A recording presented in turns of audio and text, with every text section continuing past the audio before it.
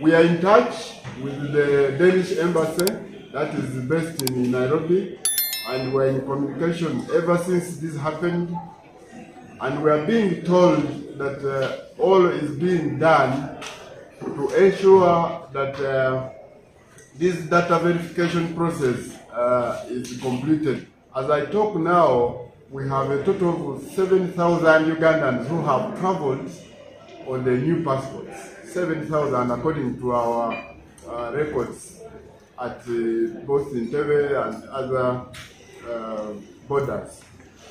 Now, out of these 7,000, we have 96 Ugandans who have traveled on the same passport to Denmark, actually. 96 of them have traveled to Denmark using the new polycarbonate passport. And these passports are approved and certified by ICAO. ICAO is an organization that regulates travel documents globally.